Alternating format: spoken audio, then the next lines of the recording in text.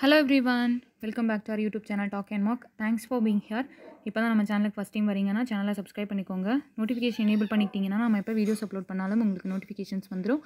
அதே மாதிரி talk and Mach அப்படிங்கிற Telegram channel quiz group discussion group இருக்குது. அங்கெல்லாம் ஜாயின் பண்ணிக்கிட்டிங்கன்னா இந்த மாதிரி வீடியோஸ்க்கான அப்டேட்ஸ் அண்ட் பிடிஎஃப்ஸ் எல்லாமே உங்களுக்கு அங்கே கிடைக்கும். இன்றைக்கி வந்து நம்ம 16th ஜூனுடைய எடிட்டோரியல் வேர்ட்ஸ் பார்க்க போகிறோம். அதுக்கு முன்னாடி சாரோட அன்அகாடமி ப்ரொஃபைலை ஃபாலோ பண்ணாமல் இருந்தீங்கன்னா ஃபாலோ பண்ணிக்கோங்க. அன்அகாடமியில் சார் போடுற கிளாஸஸ் எல்லாமே நீங்கள் பார்த்துக்கலாம். இப்போ ஒரு ப்ளஸ் பேட்ச் ஸ்டார்ட் பண்ணியிருக்கிறாரு. இன்ட்ரெஸ்டடாக இருந்தீங்கன்னா என்ரோல் பண்ணிக்கோங்க. அது இல்லாமல் டாப் எஜுகேட்டர்ஸ்னுடைய டாப் பேட்சஸ் எல்லாமே லான்ச் ஆயிருக்கு. Real time இன்ட்ராக்ஷனோட doubt clarification sessions எல்லாமே இருக்கும். ஆஸ்கே டவுட்ன்ற ஃபீச்சர் மூலமாக நீங்கள் டவுட்ஸ் கேட்டுக்கலாம். ரெக்கார்டட் செஷன்ஸும் நீங்கள் பார்த்துக்கலாம். இன்ட்ரெஸ்டாக இருந்தீங்கன்னா சப்ஸ்கிரைப் பண்ணிக்கோங்க. சப்ஸ்கிரைப் பண்ணும்போது டாக் அண்ட் மாக் அல்லது நரேஷ்10 அப்படிங்கிற கோர்ஸ் யூஸ் பண்ணிக்கிட்டிங்கன்னா உங்களுக்கு 10% டிஸ்கவுண்ட் கிடைக்கும். வேறு ஏதாவது டவுட் அப்படின்னா நீங்கள் சாரை காண்டாக்ட் பண்ணிங்கன்னா சார் கைட் பண்ணுவார். 26th ஜூன் அன்றைக்கி ஸ்காலர்ஷிப் டெஸ்ட் இருக்குப்பா பேங்க் அண்ட் எஸ்எஸ்சிக்கு 10 AM.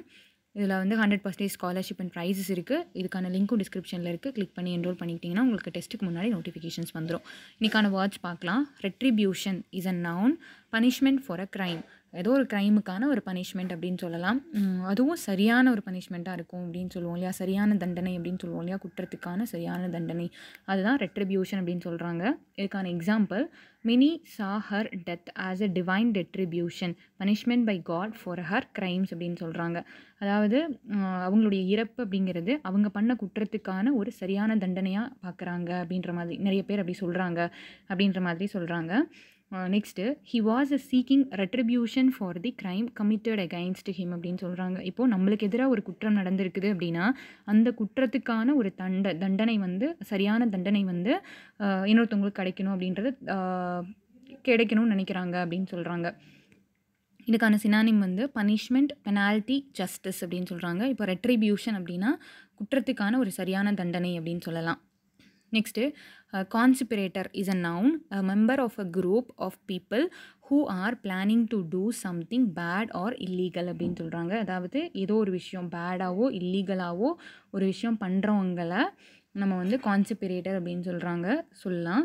சதி பண்ணுவாங்க அப்படின்னு சொல்லலாம் இல்லையா, ஏமாத்துறது, சதி பண்ணுறது, டெரரிஸ்டெல்லாம் வந்து ஒளிஞ்சிக்கிட்டு நாட்டுக்கு எகென்ஸ்டாவோ ஏதாவது சதியெல்லாம் பண்ணுவாங்க இல்லையா, அந்த மாதிரி பண்ணுறவங்கள கான்ஸ்பிரேட்டர் அப்படின்னு சொல்கிறாங்க.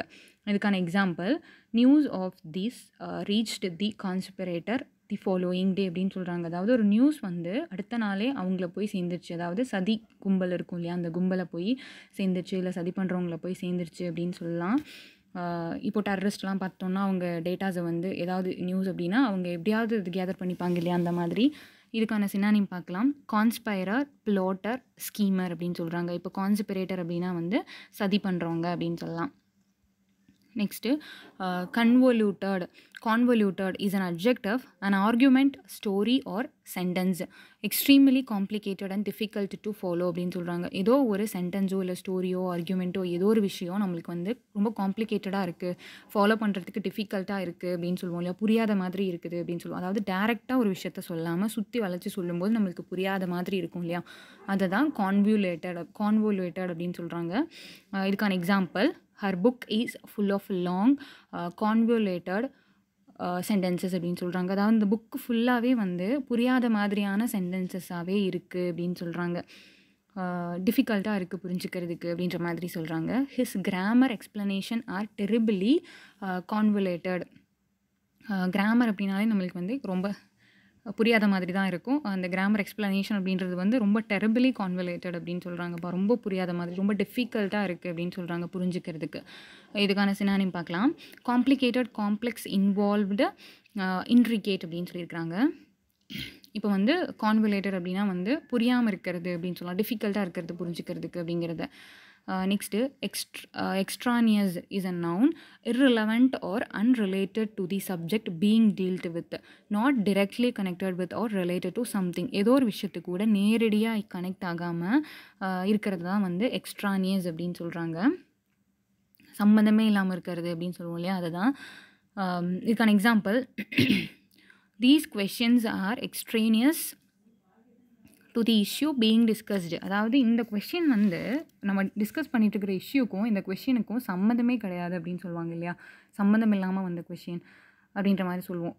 அதை தான் வந்து இங்கே எக்ஸ்ட்ரானியஸ் அப்படின்னு சொல்கிறாங்க. Next example, we must not be distracted by எக்ஸ்ட்ரேனியஸ் issues she said அப்படின்னு சொல்கிறாங்க. அதாவது நம்ம சம்மந்தமே இல்லாத ஒரு விஷயத்துக்காக நம்ம வந்து டிஸ்ட்ராக்ட் ஆகிடக்கூடாது அப்படிங்கிறதான் இங்கே சொல்கிறாங்க, எக்ஸ்ட்ரேனியஸ் அப்படின்னு சொல்லிட்டு. இதுக்கான synonym irrelevant, immaterial, external, outside அப்படின்னு சொல்கிறாங்க.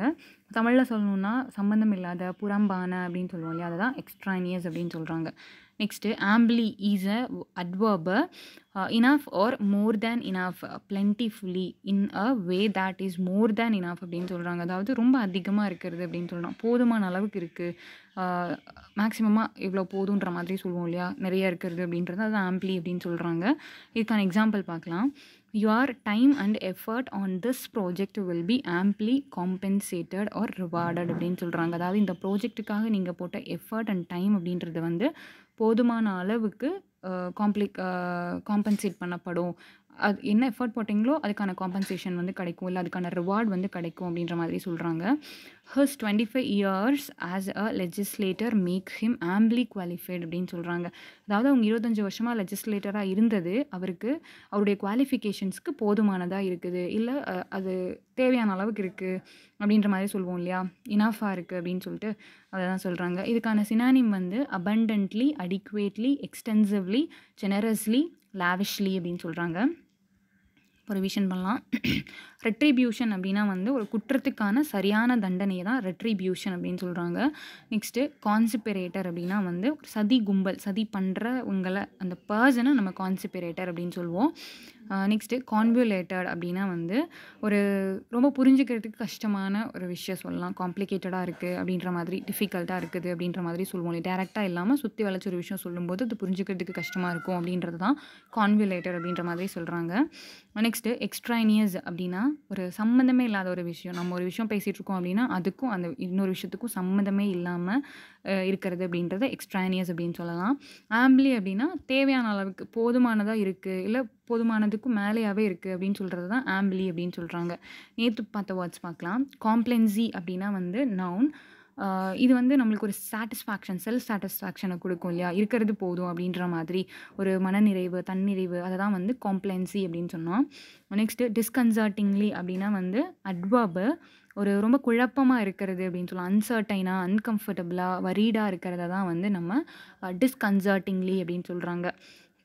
ப்ரிக்காரிட்டி அப்படின்னா வந்து இஸ் அ நவுன், ஒரு ஒரு state of being precarious R uncertain, the state of being uncertain R likely to get verse அப்படின்னு சொல்லுவாங்க. அதாவது ரொம்ப மோசமான நிலைமை அடையிறது, ஆபத்தான நிலையை அடையிறதுன்னு சொல்லலாம், இல்லை ஒரு சேஃப்டி இல்லாமல் இருக்குது. நம்ம ஒரு எக்ஸாம்பிள் பார்த்தோம், எம்ப்ளாயி ஒர்க் அந்த மாதிரி எக்ஸாம்பிள் பார்த்துருந்தோம் இல்லை, நம்ம ஒரு பாதுகாப்பான நிலை இல்லாமல் இருக்கிறது அப்படிங்கிறது ப்ரிக்காரிட்டி அப்படின்னு சொல்லலாம், ஆபத்துன்னு சொல்லலாம், பாதுகாப்பு இல்லைன்னு சொன்னாலும் ஒன்று தான். டெட்டரியரேஷன் அப்படின்னா வந்து நவுன், ரொம்ப மோசமான நிலைமை அடையிறது அப்படின்னு சொல்லலாம்.